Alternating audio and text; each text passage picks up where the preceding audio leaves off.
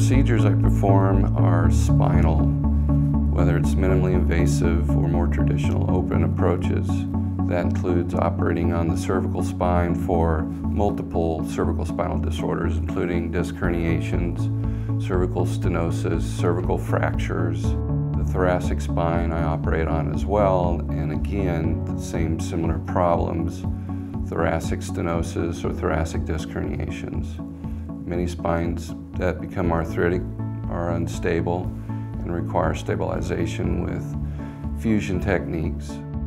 I operate on the lumbar spine for multiple reasons.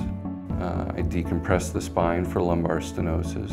I remove disc herniations. I also deal with fractures of the lumbar spine. Many of these approaches can be done in a minimally invasive fashion. Other approaches require more traditional techniques.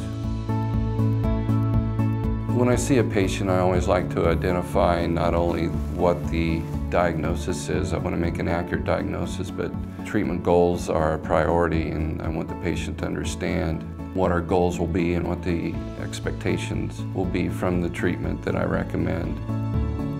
Many of the goals mainly include improving the patient's quality of life and getting the patient back to a normal lifestyle that they had pre-injury or what they had several years ago before the chronic condition occurred.